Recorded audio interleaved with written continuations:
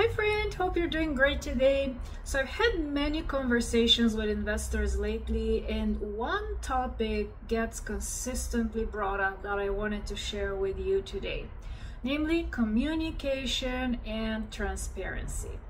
Investors do not like surprises. They want to know and see how their investment is going.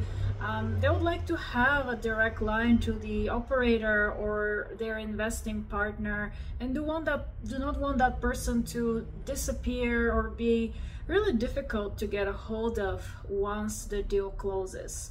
And we can completely understand that. Our firm looks for communication and transparency as we select our own investment partners. So how does our firm tackle that communication and transparency factor?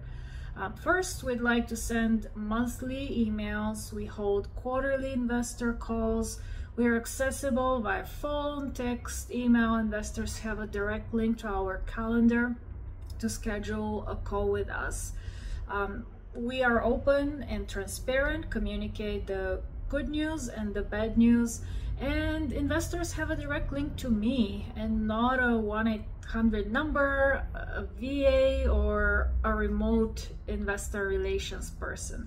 After all, we are investors too, so can completely understand and relate to that concern and fear that I've been hearing a lot about over the past couple of weeks.